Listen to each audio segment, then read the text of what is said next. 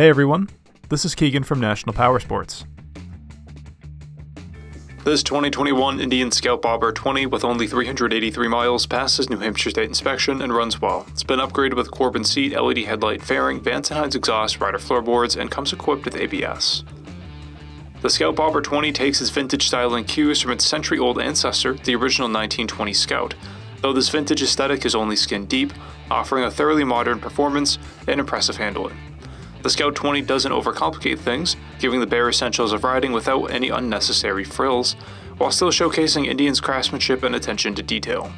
Powered by a 69 cubic inch V-twin motor, it puts 100 horsepower and 72 foot-pounds of torque through a 6-speed transmission.